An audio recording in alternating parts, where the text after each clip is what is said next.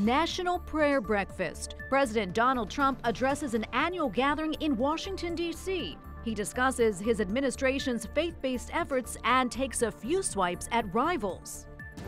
Moving on, both sides of the aisle are reacting after the Senate acquits President Trump in his impeachment trial.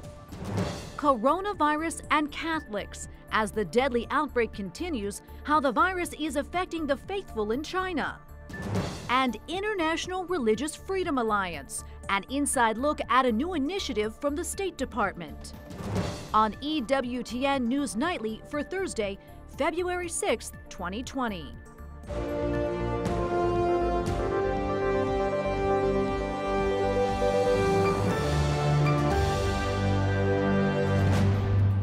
Good evening and thanks for joining us tonight. I'm Tracy Sable. President Trump gathered Republicans at the White House today to mark the end of his Senate impeachment trial. He calls it a celebration, but his disdain for Democrats is not ceasing. He even criticized them at this morning's National Prayer Breakfast. White House correspondent Mark Irons reports. Tracy, President Trump calls Speaker of the House Nancy Pelosi horrible. He says he doubts she even prays at all. His remarks started this morning at the National Prayer Breakfast and continued this afternoon here at the White House. The National Prayer Breakfast quickly got political. Upon his arrival, a triumphant President Trump raised up newspaper headlines announcing his impeachment acquittal. But he's not ready to bury the hatchet. When they impeach you for nothing, then you're supposed to like them. It's not easy, folks. Democratic Speaker of the House Nancy Pelosi, who led the impeachment charge against the president, prayed before he spoke. In the name of the Father, the Son, and the Holy Ghost. Amen. Pelosi has often said she prays for the president. And yesterday, Senator Mitt Romney, a Mormon, talked about the importance of his faith in office. I take an oath before God as enormously consequential. He then became the lone Republican voting to convict the president on an impeachment charge. President Trump's speech at today's bipartisan prayer breakfast included this. I don't like people who use their faith as justification for doing what they know is wrong. Nor do I like people who say, I pray for you, when they know that that's not so. The president went on to talk about the importance of religious liberty. In America, we celebrate faith. We cherish religion. We lift our voices in prayer. President Trump says he's defending prayer in public schools, persecuted Christians around the world, and the sanctity of life in the womb. Every child is a sacred gift from God. Back at the White House, the president continued to slam the Democratic-led impeachment effort. This was crooked politics. This was crooked politics. And he remained focused on the headlines. I've done things wrong in my life, I will admit. Not purposely, but I've done things wrong. But this is what the end result is. President Trump apologized to his family that they had to go through the impeachment process. He says he still wants to work with Democrats to build infrastructure and lower drug prices. At the White House, Mark Irons, EWTN News Nightly. House Speaker Nancy Pelosi criticized the president for making the National Prayer Breakfast political. She made those remarks in her first press conference since Tuesday's State of the Union address, where she ripped up a copy of the president's remarks, and the first since President Trump's impeachment acquittal.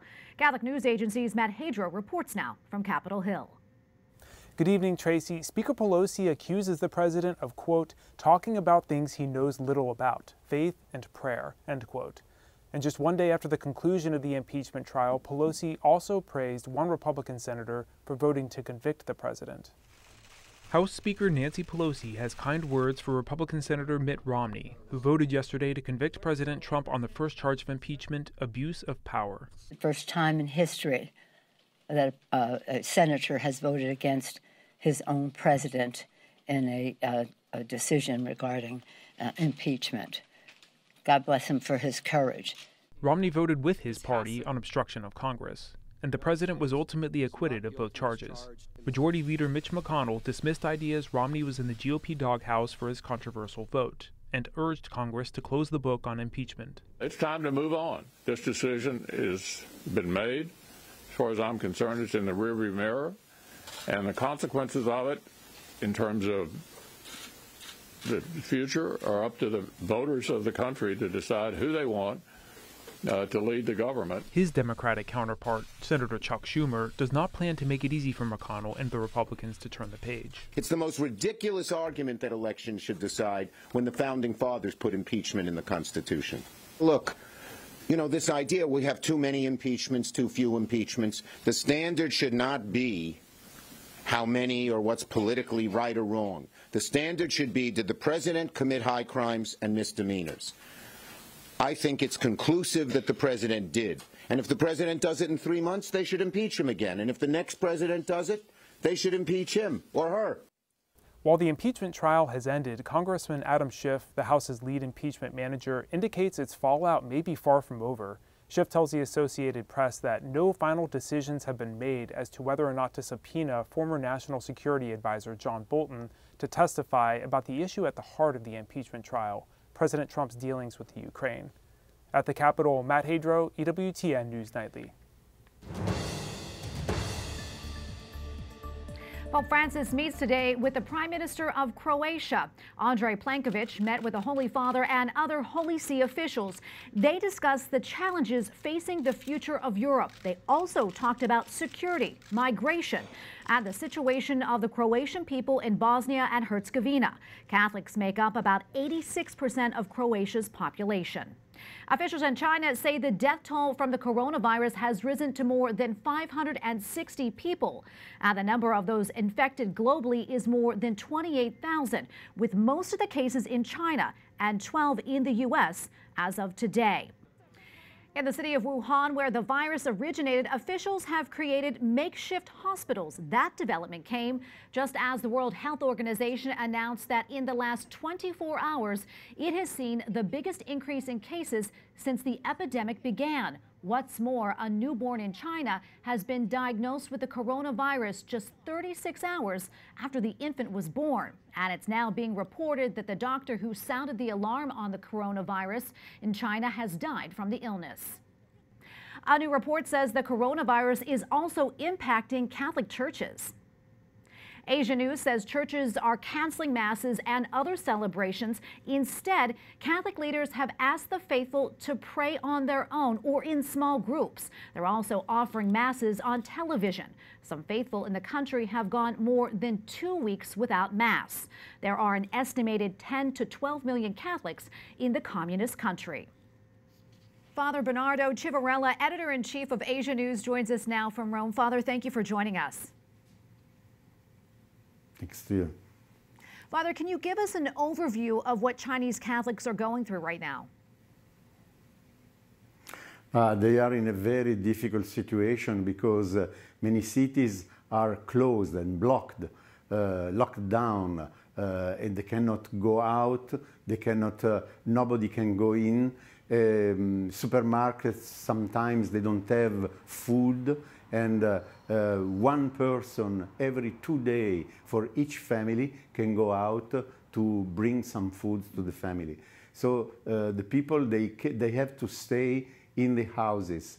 And above all in Hubei province, where there is the epicenter of the coronavirus. But also in other cities, the people, they don't move. For example, I have friends in Shanghai or in Guangzhou, and they don't move from home. So they are staying all the time at home. And also during Sunday, they have to stay at home because the churches are closed. And because the government advised not to have big gathering of people, so all the masses are cancelled. And in this way, people, they're staying at home and pray at home and celebrate the liturgy of the word, reading Bibles, reciting the rosary, and praying for China that this coronavirus can finish soon. Do you know when folks will be able to leave their home and go to church and go to Mass? No, we don't know because up to now the closure of the houses is in an indefinite time. So I think they will give the permission to go out of the houses when the epidemic will stop. But scientists, they say that it will last at least until April or May. Well, Father, did that request indefinitely cancel Mass, did that come from church leaders or did that come from the government officials? The government officials, they asked for not having gathering. And different dioceses, I would say, the underground dioceses and official dioceses, they decided not to have masses. And so many bishops, they signed documents to advise people not to go to Mass because the church would be closed, and to have small gathering, small family gathering in the house. What is very interesting is that the government officials, at least with the new regulation for the religious activities, they forbid religious meeting in the families, in the houses, and they forbid to have young people of 18 years or less to join in the religious activities. Instead, in this way, families, they are united and they are praying all together, young people and old. Well, Father, thank you so much for your insight. We appreciate it. Father Bernardo Cervellera, Editor-in-Chief of Asia News. Thank you again. Thanks to you. A Vatican official is weighing in on when the highly anticipated report on former Cardinal Theodore McCarrick will be made public. Secretary of State Cardinal Pietro Parolin says he expects the document to be released in the near future, but the final decision belongs to the Holy Father. McCarrick was a cardinal and archbishop of 2 major American dioceses before he was found guilty of sexual abuse. In 2018, he resigned from the College of Cardinals and last year was laicized by Pope Francis. Coming up, we examine a new initiative from the State Department to defend religious freedom around the world.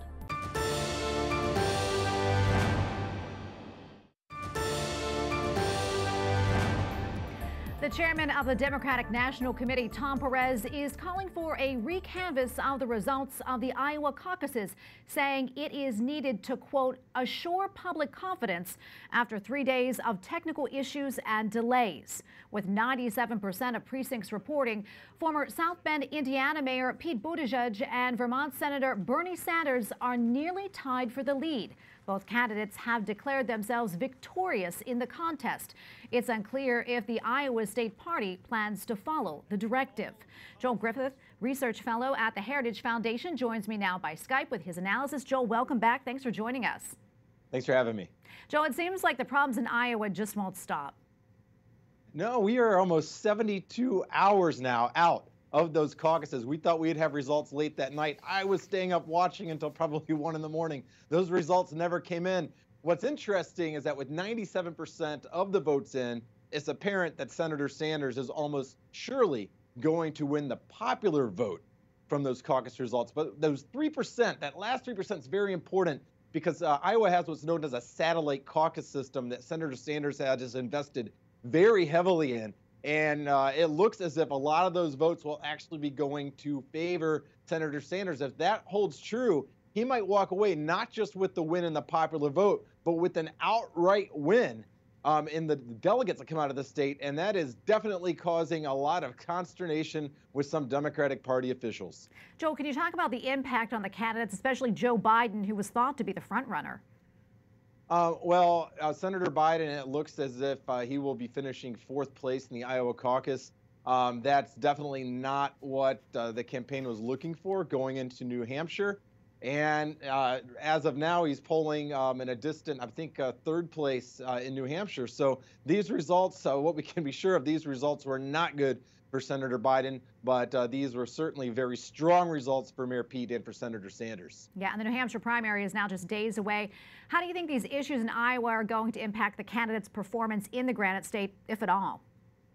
I mean, if you look at some of the polling data now that's coming out of New Hampshire, Senator Sanders is maintaining his lead, and it looks as if Mayor Pete has bumped up several points in the polls. So it's looking like a It's going to be a very fiery race. It's going to be an exciting race to watch in a few days. And I really hope that once they move beyond the politics of this, and I understand it can be entertaining to watch, we need to keep our eye on those issues. And the fact is that a number of leading candidates on the left have proposed spending, and that amounts to $40 to $90 trillion over 10 years. And there just simply is no way that we can rely on the wealthy to pay for this. This would involve major tax hikes on the middle class and make us look a lot more like Europe. And if you like paying a 50% payroll tax, which is what they're paying in France, well, you're going to have some major tax hikes here to look forward to if that agenda gets implemented. Well, Joe, let's change gears here for a second. The other big political story this week, of course, is impeachment. Your thoughts on where we are now post-acquittal? Well, look, this impeachment process has been a tremendous waste of national resources, a waste of time, and has been a big diversion of our attention when we as the public and Congress should have been focused on the issues that actually matter to Americans. This was a sham. And this has longer lasting repercussions, possibly, where if you have a Congress that's encroaching on the president's ability to engage in foreign policy, this is going to be a shift, could be a shift in power from what the Constitution has given to the executive, and could shift that over to Congress because the president may be inclined in the future to get congressional approval for actions which he has authority to take on his own. All right. Well, thank you so much, Joel Griffith, the research fellow at the Heritage Foundation. We appreciate your insight. Thank you. Tonight on EWTN Pro-Life Weekly, the president of Susan B. Anthony List gives pro-life analysis from the Iowa caucus. The grassroots pro-life Democrat is about a third of the base, and they're completely ignored, not allowed a home, and frankly, it means that pro-life Republicans are going to benefit by those votes. Marjorie Danisvelzer joins host Catherine Hadro to discuss the kickoff to the 2020 presidential election. You can see the interview tonight at 10 Eastern on EWTN. Visit EWTN.com for other airing times. Up next, Pope Francis releases his prayer intention for the month of February.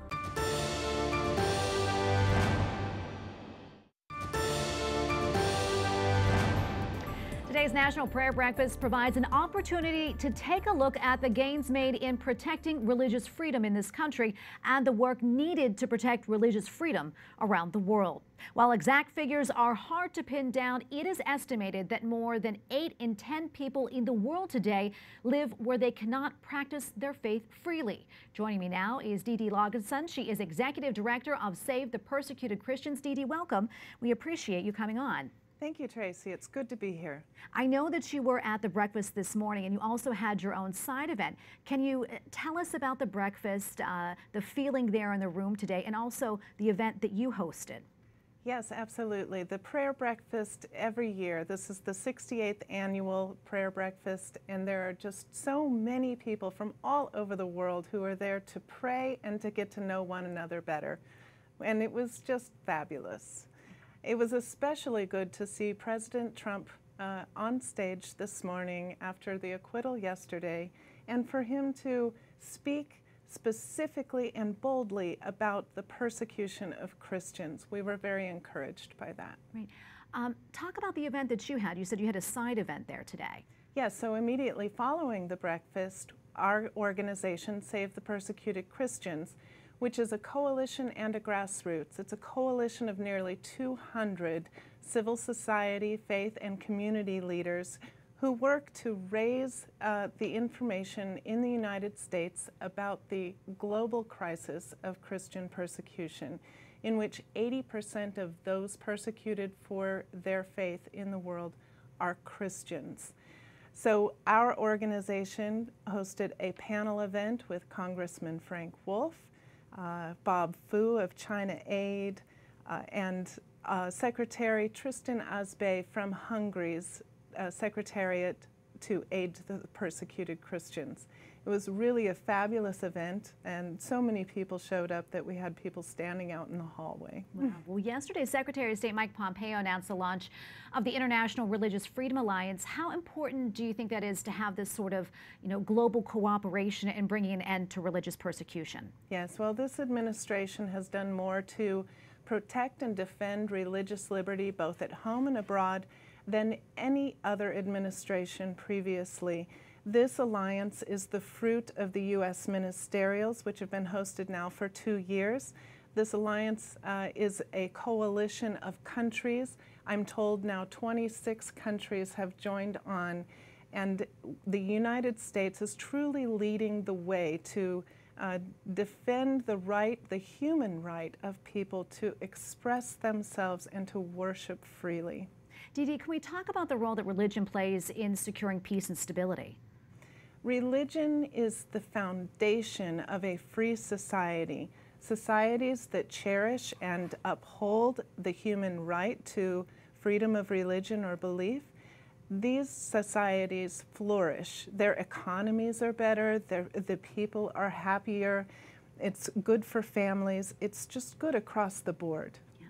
Dede, quickly, can you talk about some of the, maybe look at the religious persecution of Christians around the world, and what do you think, which country or countries concerns you the most? Yes, we are very, very concerned about what we see as a genocide that is not addressed or recognized by the international community in Nigeria.